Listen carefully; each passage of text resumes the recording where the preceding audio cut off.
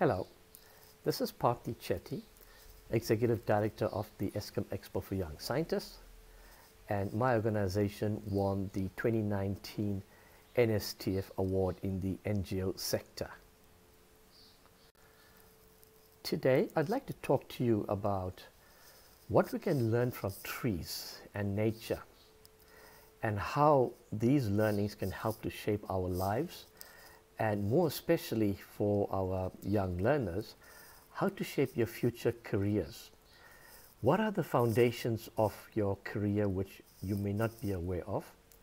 What does a tree do to create such foundations? And how is it that trees can grow for hundreds of years and even grow up to 100 meters tall without falling in the most vicious cyclones or hurricanes? Today, I'd like to talk to you about what we can learn from trees and nature, and how these learnings can help to shape our lives, and more especially for our young learners, how to shape your future careers. What are the foundations of your career which you may not be aware of? What does a tree do to create such foundations? And how is it that trees can grow for hundreds of years and even grow up to 100 meters tall without falling in the most vicious cycle? Let's start off with what our education system teaches us. The common name of this tree in South Africa is the leopard tree. Notice it has a trunk and goes into many branches right from the bottom. Now this is what our education system looks like, whereby we teach you many subjects at school level, and you then choose what you are passionate about, and you excel and you further your studies in that specific area that you are interested in. Now here's an example of another type of tree. This is a palm tree. It grows to great heights, thin and tall. It has large palm leaves that extend over 5 meters each. This tree can withstand extreme weather conditions like hurricanes and tsunamis. And the design of this tree is what is key to its existence. Now that we've seen what the palm tree looks like and how resilient it is and how it survived for thousands of years on islands that are not really protected from the harsh elements of nature like tsunamis and vicious hurricanes, how is it that the palm tree survives? And this similarity is what I would like to talk to you about as young learners. You need to create a career path, and I'm hoping that most of you will take up the sciences, and I'll explain why sciences are also equally important. Is that when you get into your career, it's going to spend a long time. Remember the number 40, because that's how long you're going to spend in a career. And I'll touch a little more on that. When you choose your career, much like the palm tree grows tall and can live for a very long time and resist many disasters and changes, your career must do the same for you. So choose a career where you can excel, you can adapt, and you can live a long life, spending at least 40 years in a career. Now, why I mention 40 years is, firstly, when you get out of school, get the best education you can. Invest in yourself. So you're going to study till about maybe 25 years of age. In South Africa, most people retire at the age of 65. So from 25 to 65, you're going to be in a career. And you'd better enjoy that career, because 40 years is a long time. Many of you are going to spend 12 years in school alone. And for some of you who are in grades 10, 11, 12, may think that you've already spent a long time in school. But remember, you're going to spend another 40 years in a career.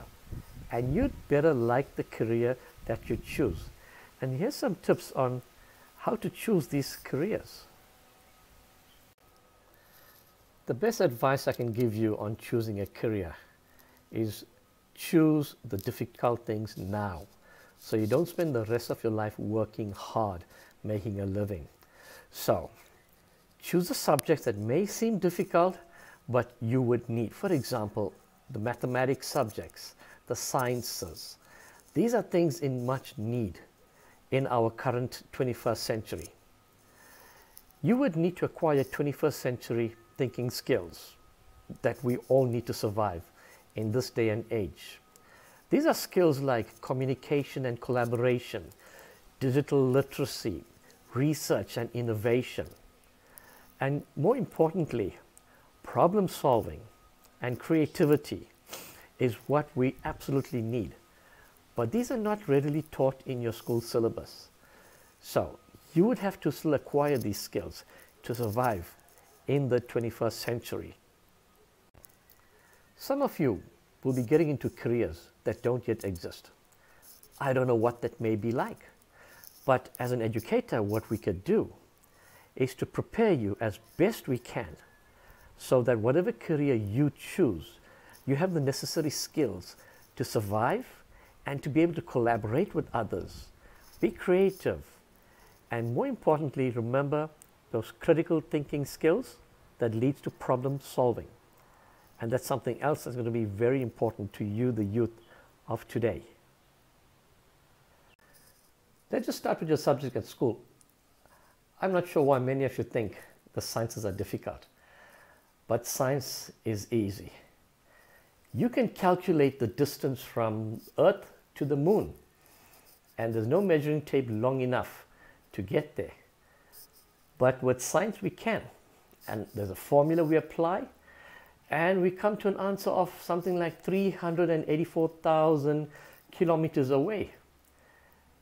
And that's not difficult at all. So science is easy.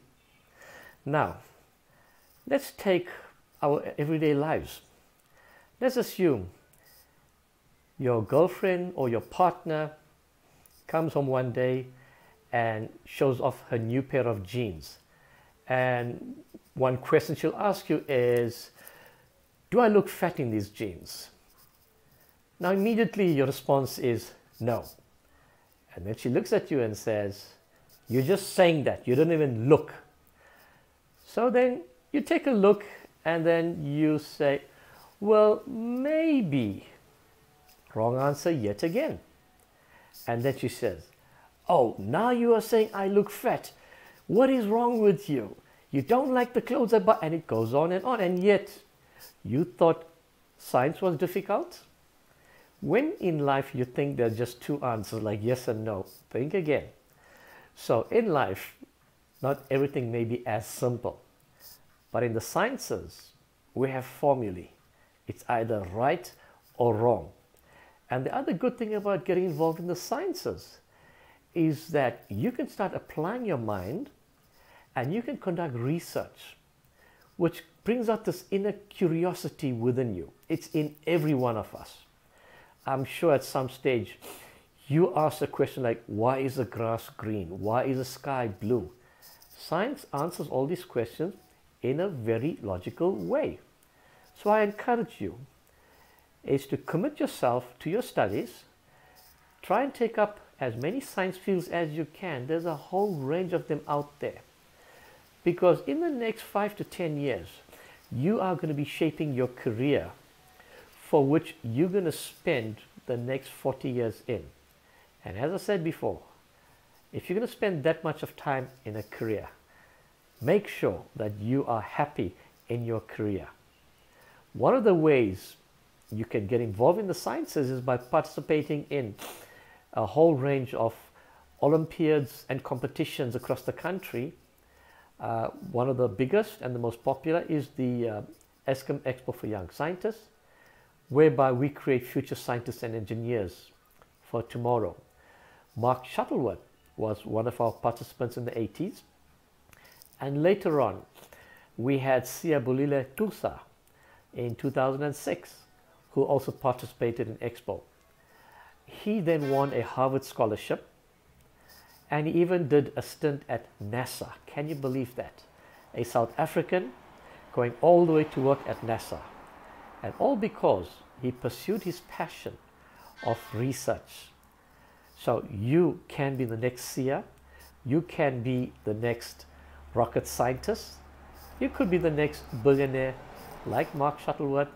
And there's a host of other influential people in South Africa that have come through this way. So I wish you well. Invest in your studies at an early age. And remember, you've got to be passionate. Follow your passion. And that will give you a lifetime of happiness.